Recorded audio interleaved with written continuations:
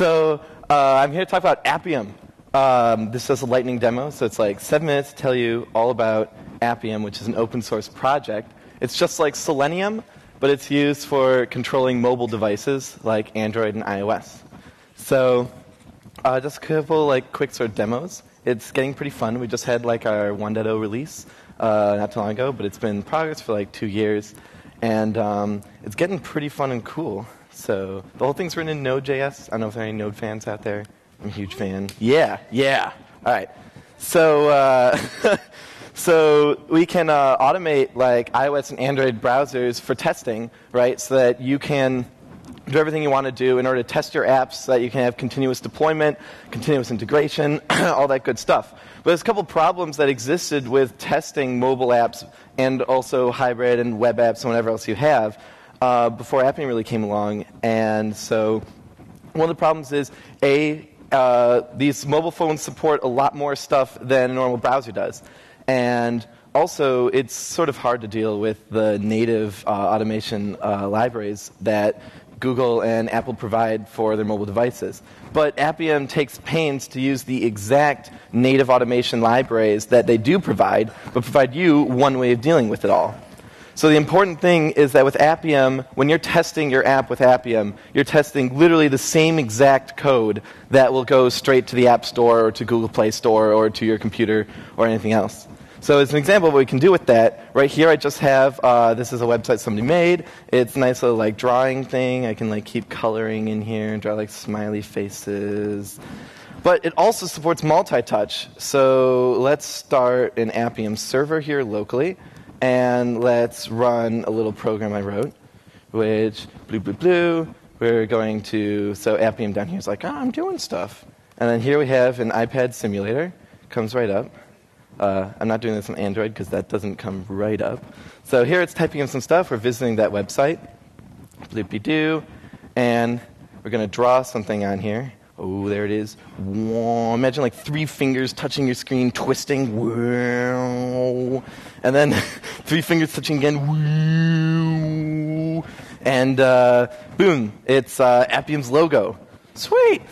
So the cool thing there is that that's actual multi-touch gesture happening on the device. So literally it's like you take your 3 fingers and just twist them on there, twist them again, and Appium just plugs right into the native iOS automation libraries, and it's like, yeah, you send me these events, you tell me where you're putting down your fingers, you tell me where you're moving them, execute them as a single multi-touch gesture, and boom.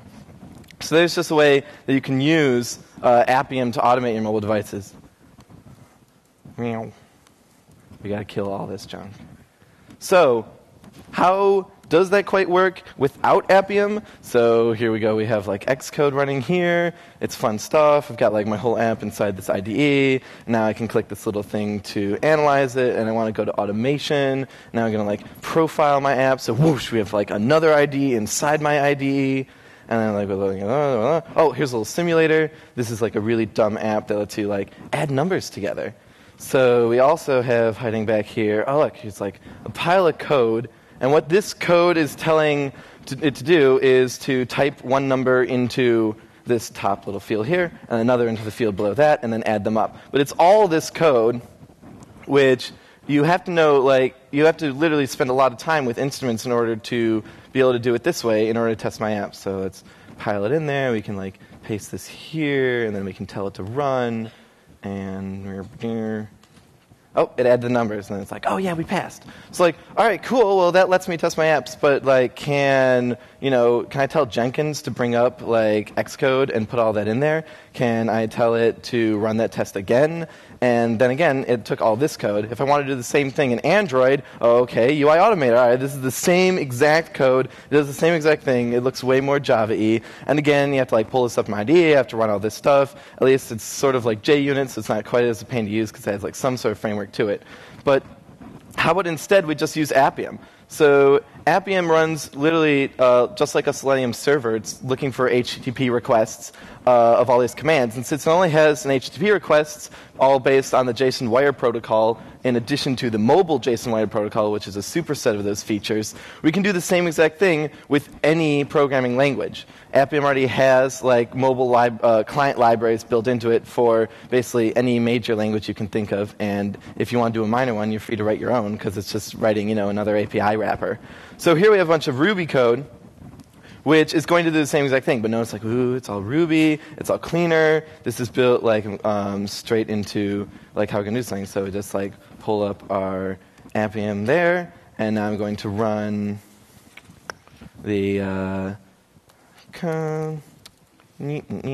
Ruby one. So it's like zoom, zoom, zoom, and this should do the same exact thing. So we're going to pull up an iPhone simulator. There it goes. And we're going to enter in 2 random numbers, and we're going to add them together, click on the button, and boom, there you go. Test run, boom, we passed, yay, everyone's happy. Test succeeded. So, but let's say you don't have a Ruby shop, but I said you could use any language. So here's the same exact thing written in WD.js. So this is JavaScript now, doing the same exact thing, except it can be applied literally to the same exact thing. So I'm just going to now run that with Node. So there's the JS one, and there we go. Oh, no, we don't. Well, anyways, I seem to have messed that up somewhere. But anyways, it would be the same exact thing. Live demos. Hey, the multi-touch thing worked. I'm happy. So the points of Appium are literally that you can have this server running. It takes HTTP commands, and you can basically test any iOS and any Android device, also Firefox OS. And we're looking at Windows Phone support too as well, but that's going to take a lot more work to get that built into it. But it's fun because it uses the native automation libraries, so there's no like new paradigm going on here, and you're never going to come out with something where as long as Apple and Google have built-in testing for this thing, and sometimes we even hack a way to do it without their help, then you can test it. So you're never going to have to wait for someone else to update something onto that. It's completely open source, and your pull requests are welcome on GitHub. There's a bunch of forums for that as well. It can run on any language, so you're not forced into any framework. You can use JUnit with Java. You can use Cucumber with Ruby. You can use Mocha with JavaScript. Anything you want there. And that's about it for me, so thank you very much.